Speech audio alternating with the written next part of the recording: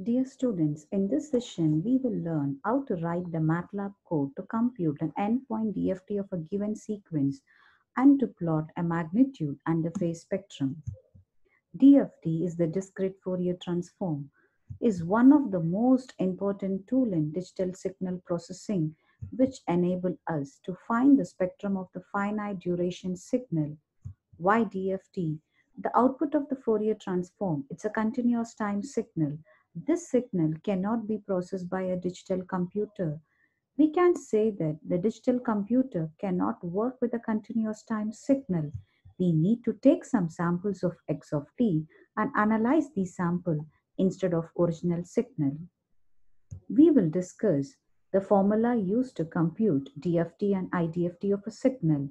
The DFT of a signal x of k is equal to summation n is equal to 0 to n minus 1 x of n wn power kn, where x of n is the signal input and n is the number of sample, k is equal to 0 to n minus 1. Wn is the twiddle factor, is equal to e power minus j 2 pi by n.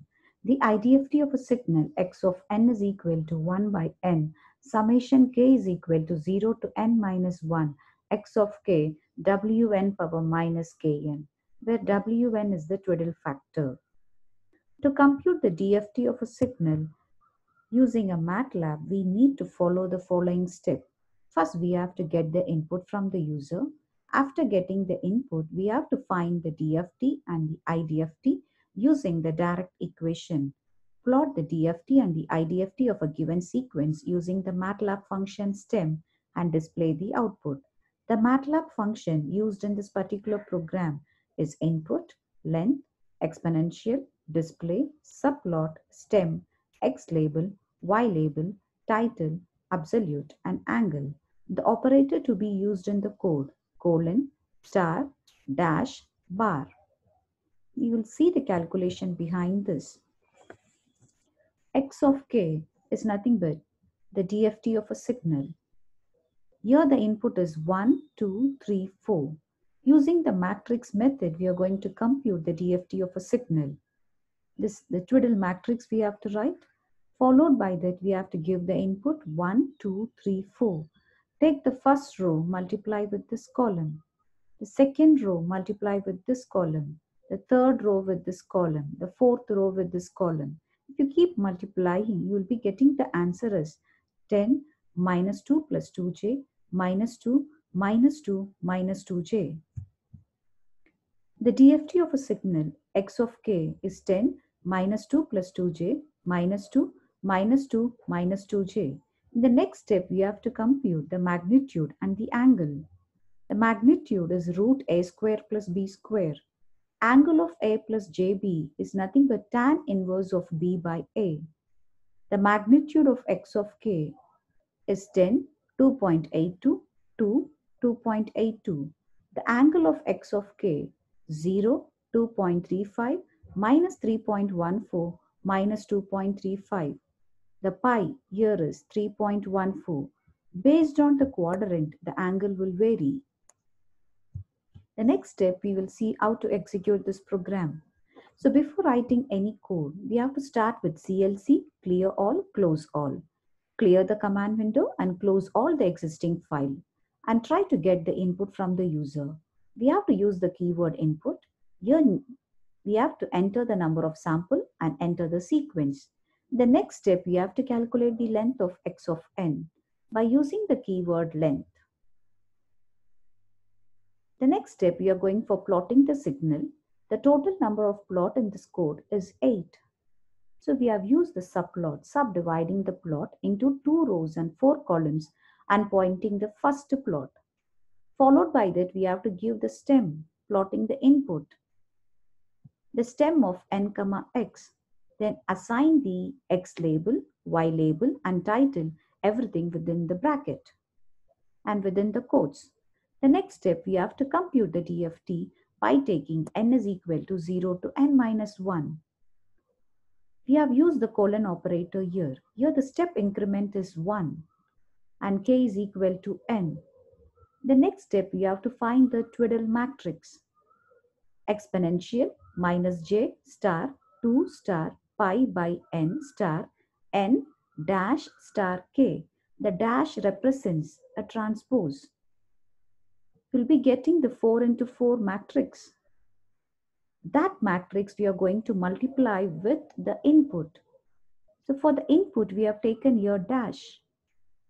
Again, we are changing the rows into columns. If you see the size of this x dash, it's nothing but 4 into 1.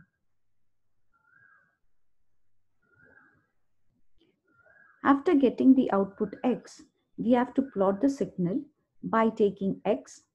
So before that, we have to use the subplot, pointing the second plot, a third plot, and the fourth plot by taking 2, 4, 2, 2, 4, 3, 2, 4, 4, and plot the signal x, the magnitude of x.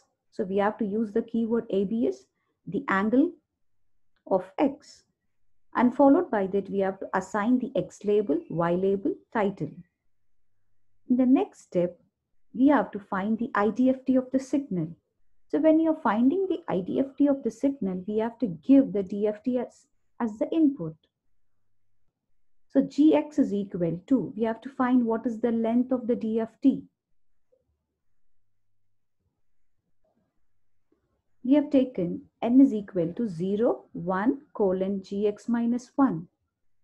Just we have to plot the DFT of a signal by taking the subplot as 2, 4, 5 and pointing the fifth plot. And we have to assign the X label, Y label and the title. The next step, we have to compute the IDFT of the signal. So for that, once again, we have to assign n is equal to 0 to n minus 1 by taking k is equal to n. So we have to find the total factor exponential j star 2 star pi by n star n dash star k. In the next step, we have to calculate x is equal to w into x by n. So you're going to plot the signal by taking 246, 247 and 248, pointing the sixth plot 7 and 8. We have to plot the input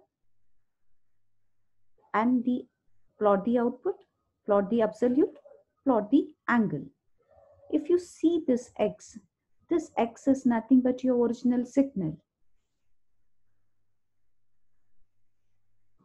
The next step, we have to pass the input by taking the number of sample as 4. After typing the sample, just we have to press the enter key.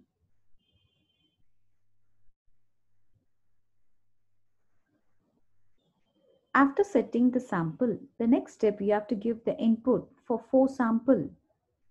So whenever you're typing the input, we have to use the square bracket.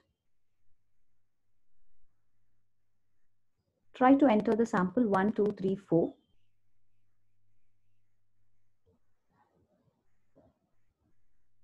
Press the enter key.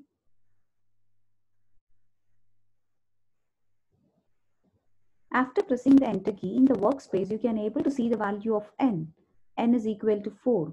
And small n is equal to 0 to 3. K is equal to 0 to 3. And this is the output of capital X. For this program, we have to get the capital X as 10, minus 2, minus 2j, minus 2, minus 2, minus 2j.